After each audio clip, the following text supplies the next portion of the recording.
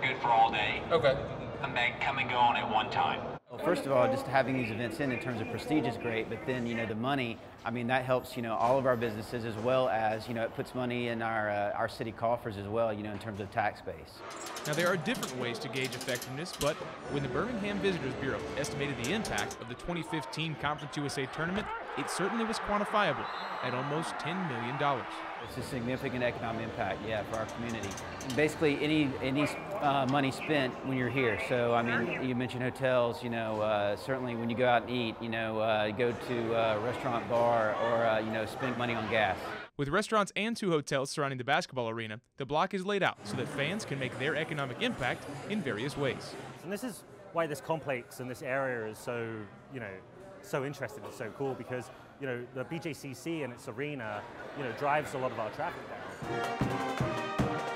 During this specific weekend, the Alumni Association of Western Kentucky preserved the Todd English Pub 2 hours before tip-off of their evening games.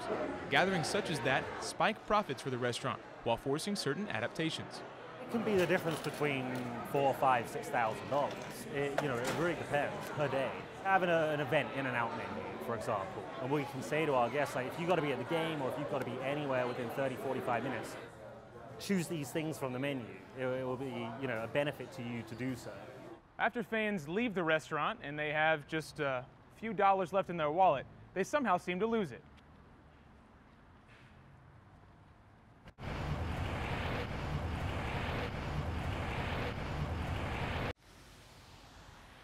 On the way to the Birmingham Jefferson Convention Center. I need 4 tickets to the WKU game. $88. Stadium goers can spend money on tickets, team merchandise, and concessions. But the evidence lies in an item that can't be found next to the popcorn and pretzels. Really the proof will be in the pudding as far as attendance. With the UAB men's team advancing to the championship round, patrons packed the arena for 3 consecutive nights, sending more bucks to the city of Birmingham and something else to the people in the city. Having great championship basketball in our town, I think that adds to our quality of life, and people just enjoy having big events in Birmingham because we're a really sports enthusiastic town.